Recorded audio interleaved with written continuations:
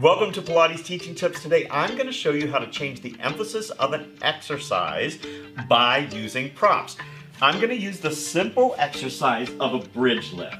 So I push my hips up from the heels and I get glute and hamstring engagement. Then I can add a band around outside of my knees, just above my knees, push out against it as I lift, and now I'm not only doing the glutes, I'm also doing the outer thigh muscles. Then I'm gonna grab the circle, I'm gonna put that above my knees, and as I lift up and squeeze, now I'm getting the adductors, and finally, I'm gonna take a band, put the band across my hips and hold it down.